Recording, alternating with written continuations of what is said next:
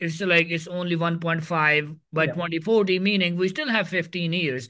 But if we have overestimated or accurately estimated, that Mm. could have been accelerated the actions that Yeah. different Yeah. governments would take. Yeah. Well, I mean, for example, I mean, at Paris and the international policy making fora, they keep on Mhm. saying net zero by 2050. And that was based on the models which said we'd have 1.5 by 2040. 40. Hmm.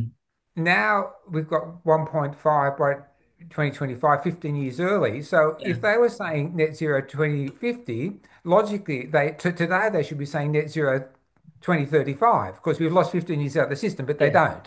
So Yeah. this is the disconnection between science and politics. I mean, I guess the other thing is about risk. For example, I mean, it's really clear, and some of the world's leading scientists say we are heading, if we get to 3 degrees, we're heading towards civilization or collapse. Yeah. I mean, this is not rocket science. And that means it's what we many years ago called an existential risk. That is a risk that it won't end humanity, but it will destroy the global and national and regional social and economic systems and systems of cooperation that make the world possible as it is today. And in any risk management system, uh, if the risks are existential, you must look at the plausible worst case scenario and Yes. stop it.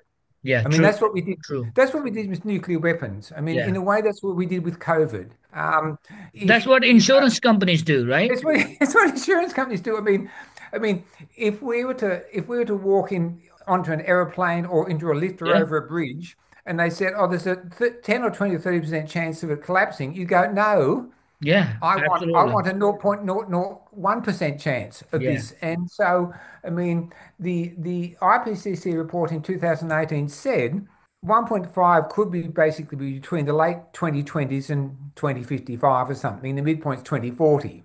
And Hmm. everybody said 2040. But what they should have said, the plausible worst case scenario is the late 20s, and that's what we should base it on. I Yeah. mean, I Exactly. mean, people won't put their children on a swing if Hmm. there's a 10% chance of it collapsing. Yeah. But Absolutely. those same people will adopt a carbon budget, which Yeah. have a 50 or a 33% chance of exceeding a bad number.